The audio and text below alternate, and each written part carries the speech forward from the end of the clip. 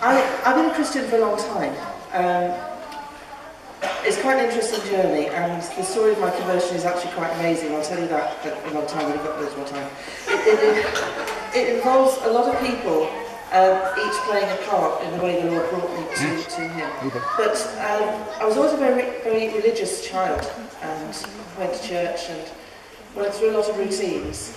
And my religion was based on fear. I was actually I expected it to be, and I was frightened of this big bad God in the sky. I'm very superstitious about things. Looking back on it, that's how I felt about it at the time. But I went through the ritual of confirmation when I was 13.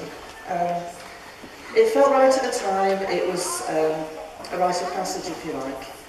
But I didn't know that God loved me and cared about me individually until I was 22 and a student in Durham.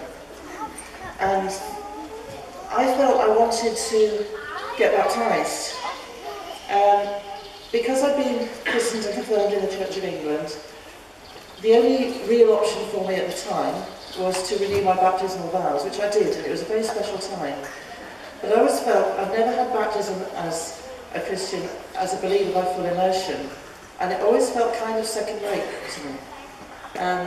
God's done amazing things in my life, and again, I'll tell you about it some time to time. But now, 32 years on, I want to be baptised in the same way Jesus was baptised, because I want to follow Him on a higher level. So that's it.